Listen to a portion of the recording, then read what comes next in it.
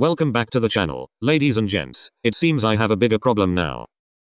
I was originally going to be done with my first Larry Hughes video, but it has come to my attention that I need to make another. I have an even bigger problem with him now because of one big problem.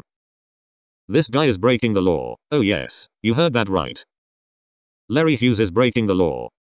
How is he breaking the law? What could he possibly do with his hate for the Sonomy fans out there that don't agree with his opinion? He's threatening to beat up kids.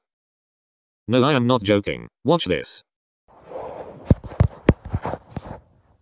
Edward, chill. We need to talk. Whoa there, Larry, put on some more clothing. I don't wanna see your 3-inch dick sticking through those pajamas. XD. First, you're young. Second, you're not smarter than me. Now that's false information, Larry. Edward has more than 300 points higher on his IQ than yours. XD. If you make all those stunts, don't make me warn you when an older person comes to your house and beats the crap out of you, kid.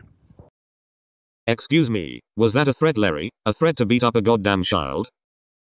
I'm disgusted, Larry. Truly I am. I could report all your videos for this, but I'm not gonna because I am nice. And when I say all his videos, I really mean it.